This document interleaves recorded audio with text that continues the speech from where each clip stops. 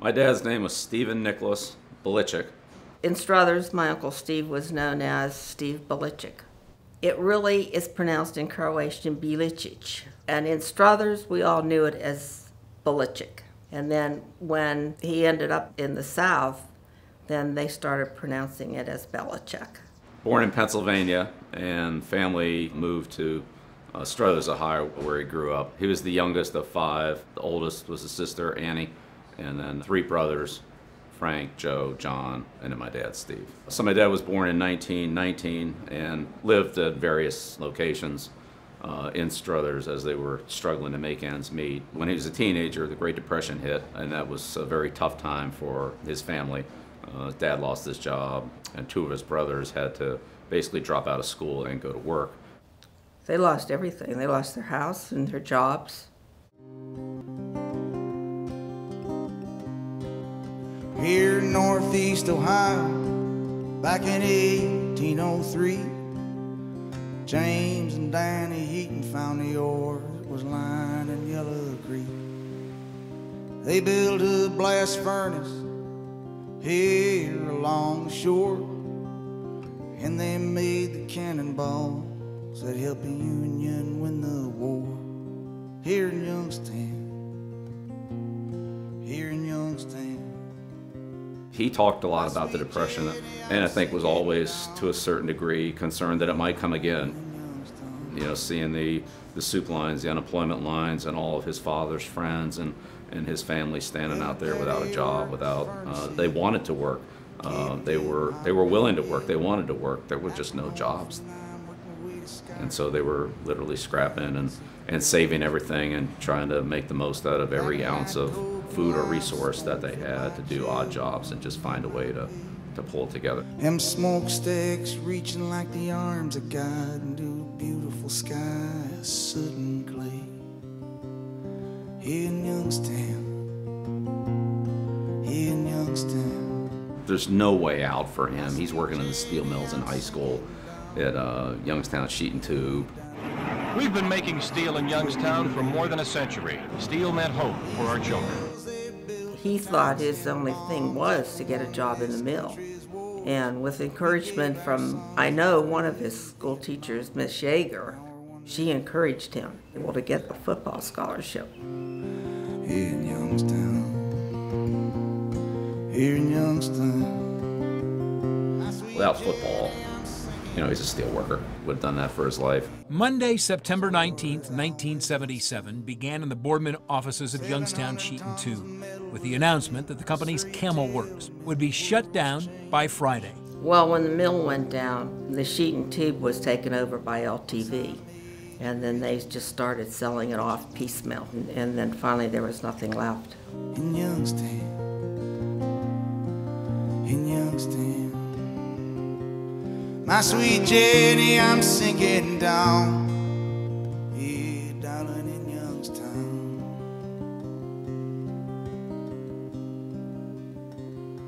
Now when I die, I don't want no part of heaven. I'd not do heaven's work will. I pray the devil comes and takes me to stand in the fiery furnaces of hell. Ladies and gentlemen, the news we've received this morning from Youngstown Sheet and Tube is the worst possible news that we could have received. And Youngstown's era of big steel was over. Football was really his ticket out of that tough situation. Oh yes. Without football, he wouldn't have gotten a scholarship to Western Reserve, and that opened the door for him.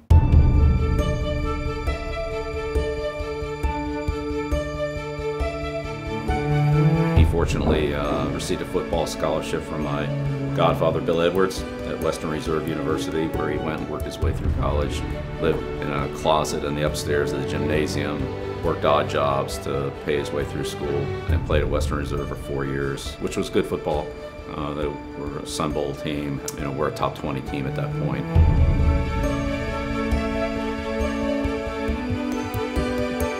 He looked for, you know, some jobs after college, and his college coach, Bill Edwards, had taken the head coaching position with the Detroit Lions. He offered my dad a job as the equipment manager.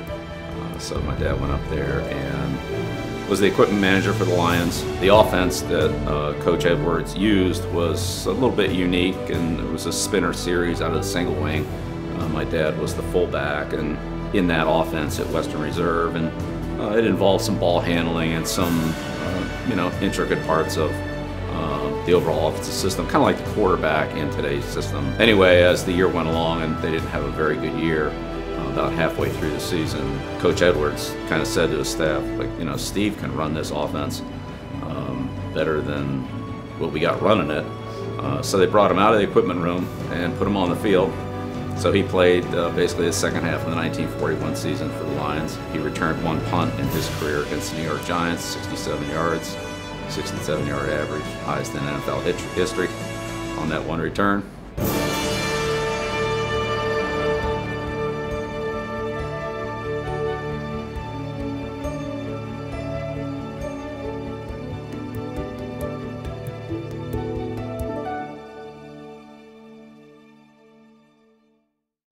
Of course, at the end of the year, in December, with the attack on Pearl Harbor. We interrupt this program to bring you a special news bulletin. The Japanese have attacked Pearl Harbor, Hawaii, by air, President Roosevelt has just announced.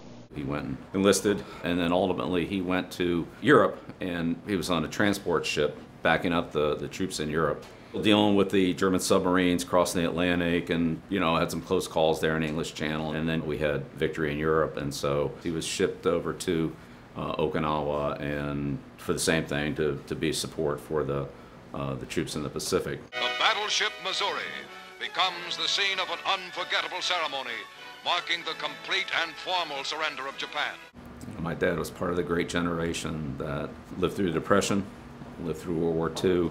He was given an opportunity. He turned that into a coaching career, and after being at Hiram, Vanderbilt, North Carolina, when he came to the Naval Academy, he knew that was the right spot for him.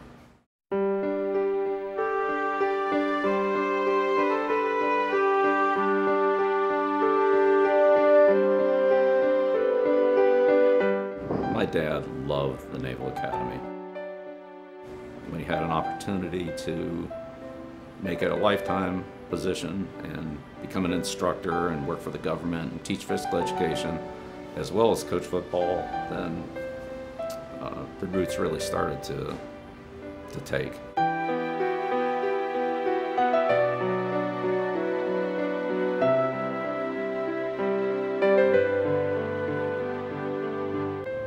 Other than his family, his love was the United States Naval Academy and the people at the Naval Academy.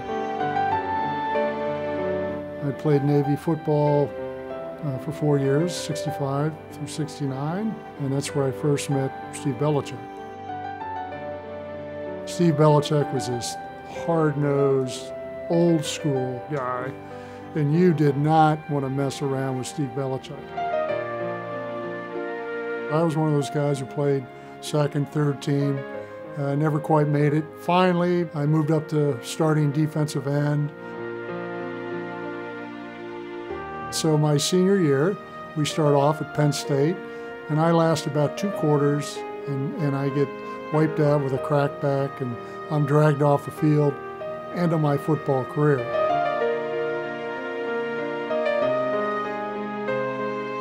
Once I was injured, they would take the players and we'd go to a place called Hospital Point.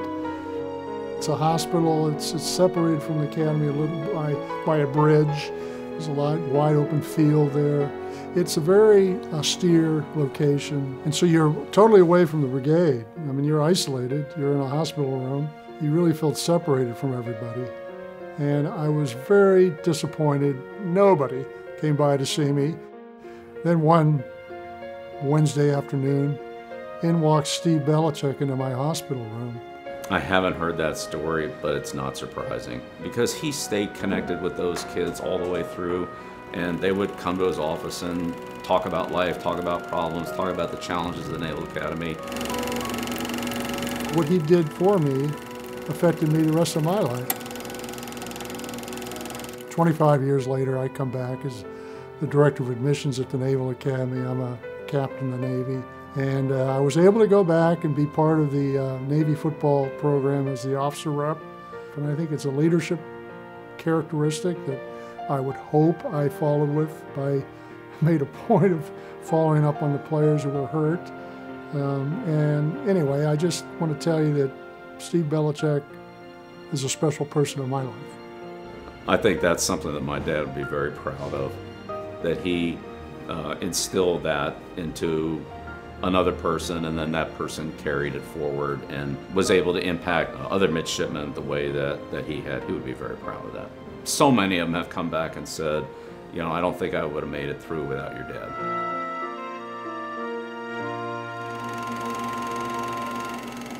Coach Belichick was our coach. He coached the punters. The only time Coach Belichick showed us punting films was when he showed us a black and white film of him working with John Stuffleby. He said, hey, I want to do a film, just you and I, develop a primer for how to teach punting. I grew up here now, 3 years being personally coached by Steve Belichick. And so his voice is something that, just doesn't go out of your head. It's very distinctive. He had a voice that kind of stays with you, and you can sort of hear it. He was in charge of our warm-ups. So he would, the whole team goes out in the field, as they all do, and everybody's got to go through the stretching. And the first thing you would hear from him, was, and I have to touch my nose to make it kind of work, he goes, bend down, come on, you're not going to be any good.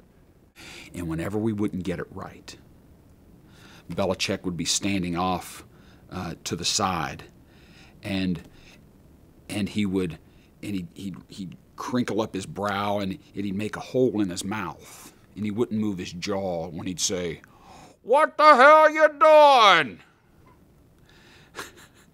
I can't replicate it, but I hear it. It's in my head. And it's in my head to this day. Going through some of his routines and his indoor workouts in the gym, legendary. I've done a lot of tough physical things in my life. Never anything that I could think of was as tough as going through those indoor routines with him in the gym. That was brutal.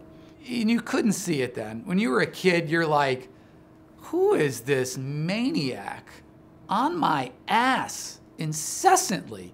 As you mature, as you grow up, as you go through that program, you come to realize, and that guy loved us. It was tough love. It wasn't always what you wanted to hear. In fact, it usually wasn't what you wanted to hear, but it was the truth. It was honest, it was fair, and once you thought about it and got past the feeling sorry for yourself and actually heard the words that he was saying, you knew he was right. And a lot of times very prophetic. John F. Kennedy Stadium, Philadelphia, December 2nd. A near full house turns out for the 73rd renewal of the Army-Navy game. So we go into the Army game and we lose. It's an Army day, 23-15. So after the game, we're reporters talking to prominent players in the locker room, and one of the players came by and said something mad about losing to Army, and so I said something. I wanted to make it loud enough that others would hear it, I guess, to draw attention to myself as a brash teenager. And I said something unkind about some of the Army players.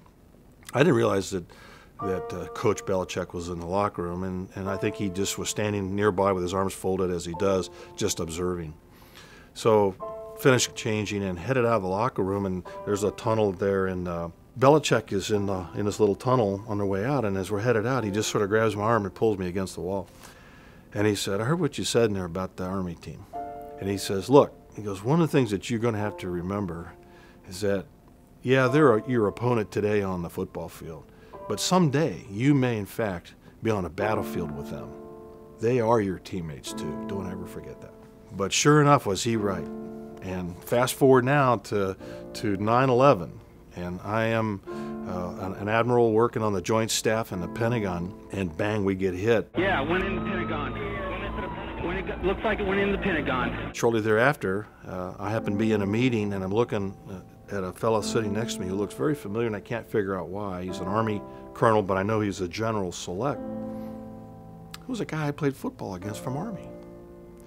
And here we were now having to lock arms while half the building's on fire and getting ready to deal with what we're going to do. And so that guy is now the superintendent of West Point as we sit here today. I really appreciated that Steve corrected me on the spot, warned me about something that, how could he have known that he really would be so prescient, and yet he was.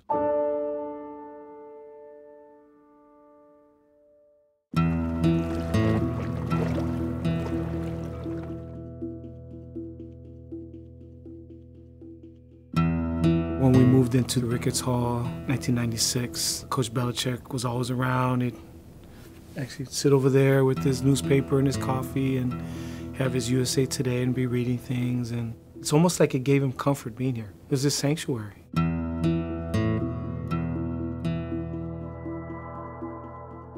People that were around him were really, really fortunate to be around a master. You know what I mean? Kind of like a Jedi, you know what I mean? Yoda. I mean, you were around a very, very knowledgeable guy in this game. Yeah, I think one thing that my grandfather passed to my father that I've been truly able to appreciate, I think I was maybe started to understand when he died, but now working for my dad and being with him on a day-to-day basis, have a short-term focus to achieve your long-term goals. I knew that about my grandpa, but I would say that was definitely passed through my dad, and I could see that in my dad, but I could see that in both of them.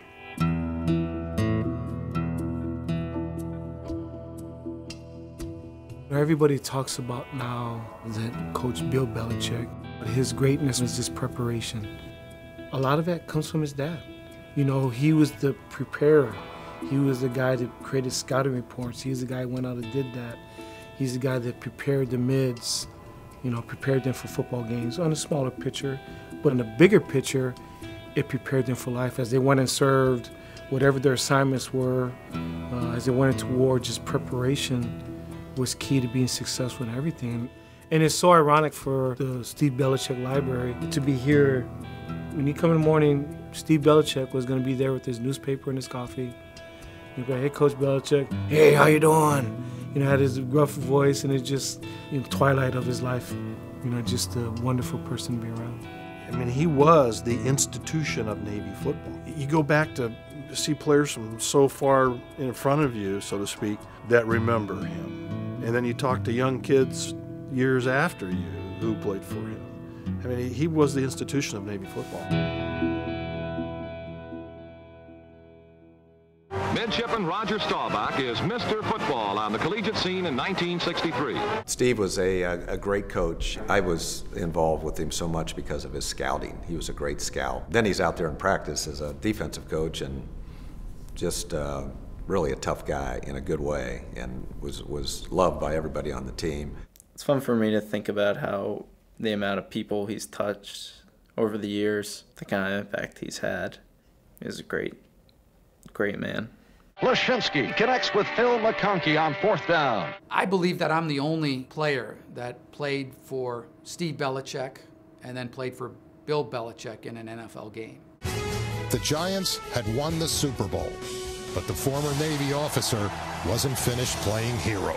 Bill didn't grow up in the mines in Ohio. He didn't have to go through that. He didn't see it as directly as Steve did, but he's a product of it through his dad. So that work ethic permeated right down to Bill. And as tough as Bill is, I'm telling you, he's not as tough as his dad. As unrelenting as he is, it's not close. That's how tough Steve Belichick was.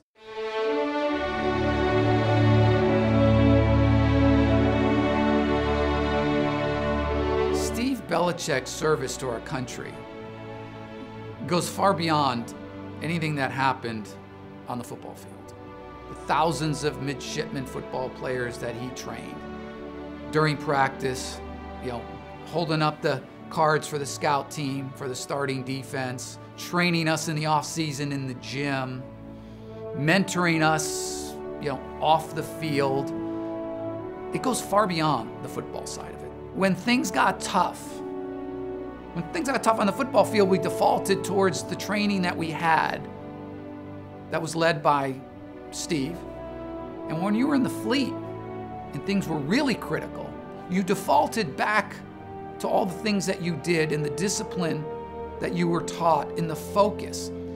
So it's was critical to thousands of officers who, not only for them, but how they taught thousands of people under them. So, it goes from a Steve Belichick to a offensive lineman that played football at Navy for 3 or 4 years to that officer, now he's in the Navy, he assumes command, and he's got thousands of sailors and Marines under him.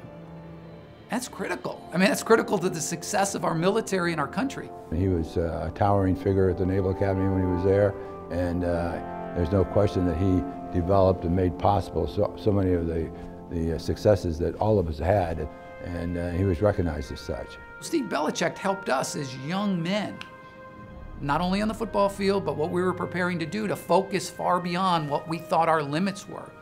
We were training the next 4 years to be naval officers, to be combat officers in the United States Navy. So those lessons last a lifetime.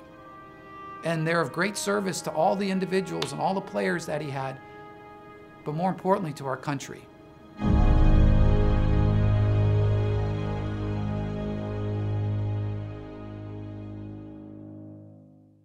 Being at the Naval Academy was perfect because his time in the service, he really understood the importance of serving, and that's why he was there over 30 years. I mean, Steve didn't want to go anywhere else. Steve had offers to be a head coach at other schools, and he wanted to stay. That's how committed he was to the Naval Academy. One of the interesting things about my dad is because of his position at the Naval Academy, involved with football, but as an instructor, he had the longevity to stay at the Naval Academy and didn't move on like other coaches did. He was the one guy that when the players came back, when they had their reunions, he was always the guy that was there. He was the anchor, he was the mainstay. So he always saw them, they always saw him. So he maintained a contact with, with those people.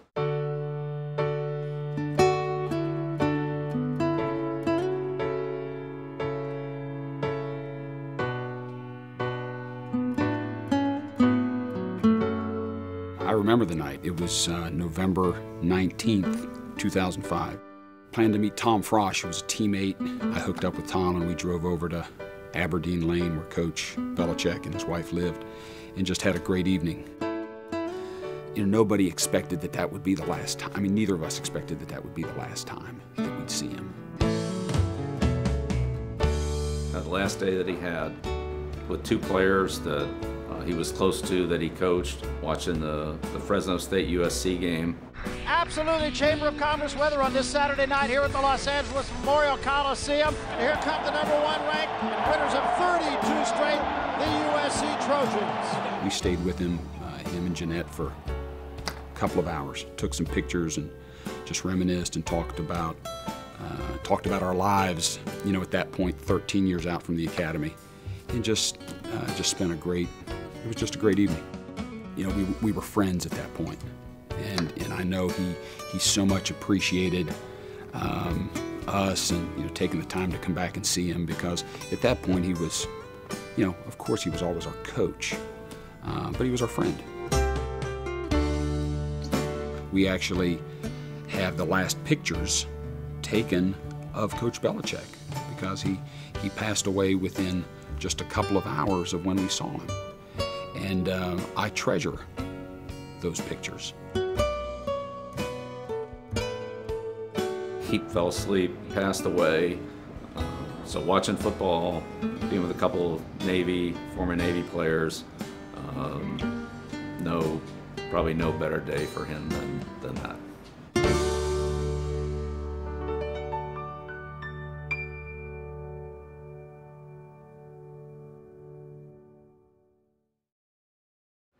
All right, so after my dad passed away, I made a call to ask if my dad could be buried in the cemetery, and the response was, well, we'll have to check on that. So the Naval Academy Cemetery is a very special place. It's a place where we honor, we have buried and memorialized the legends and the heroes in the entire history of not just the Naval Academy, the United States Navy. Ultimately, it is a superintendent of the Naval Academy decision.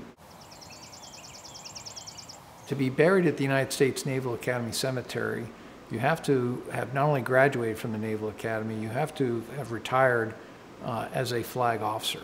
So it's a very high bar to be buried in the cemetery. There are exceptions to that.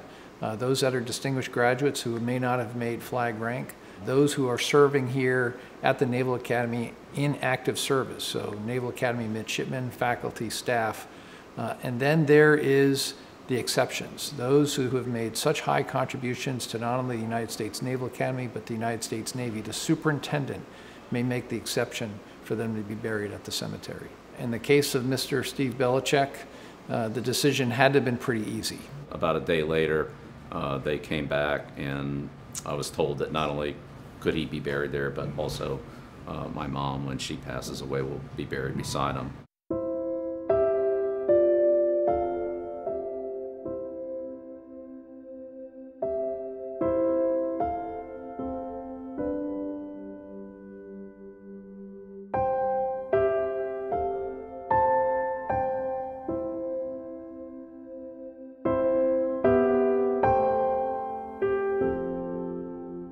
The case for Steve Belichick to be buried in such hallowed grounds is the fact that he affected thousands of lives as leaders in the United States military.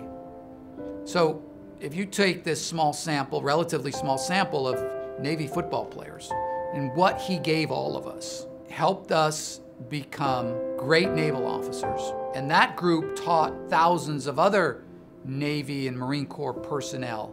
And so that translated over the battlefield. So to be buried where he is, it's a great honor, and it's well deserved. It's a very special place for him and me, because when I was a kid, we would go to Hospital Point, which is the field right below the cemetery, and my dad and I would hit golf balls.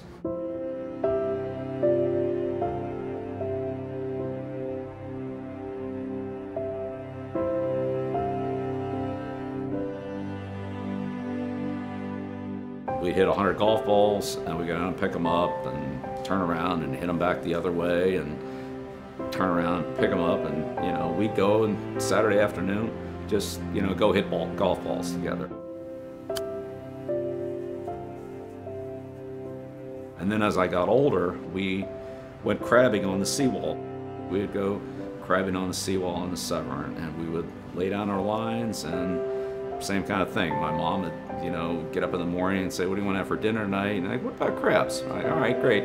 So my dad and I would go to the seawall. We'd take the wicker basket, take out the chicken necks, roll them down in the Severn, and crab for a couple hours on the wall, and come back and have that for dinner. So it's a great place for me. It's a great place for my dad and I. We spent a lot of time together there, and just him looking over that field and on the Severn River is where you want to be.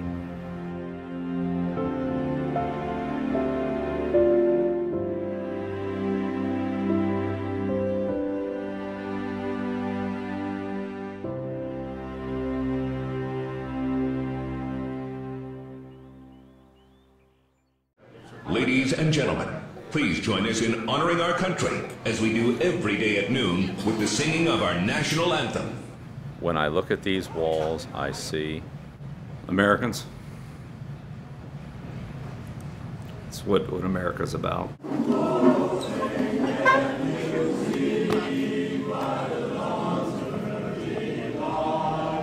Working hard, giving back to this country.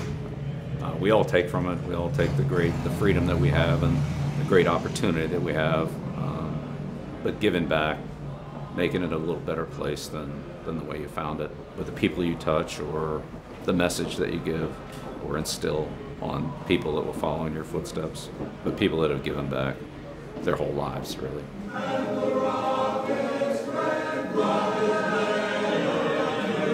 It's a tremendous honor. It really is. Well, I mean, I know there's a lot of American dreams, but I think my dad's one of those. Really a story of somebody that started out with not much, that was able to, through football, hard work, perseverance, and a modest lifestyle, have a very successful life and also impact a lot of other people with great values and work ethic there are millions of stories like that. I'm proud that he's one of them.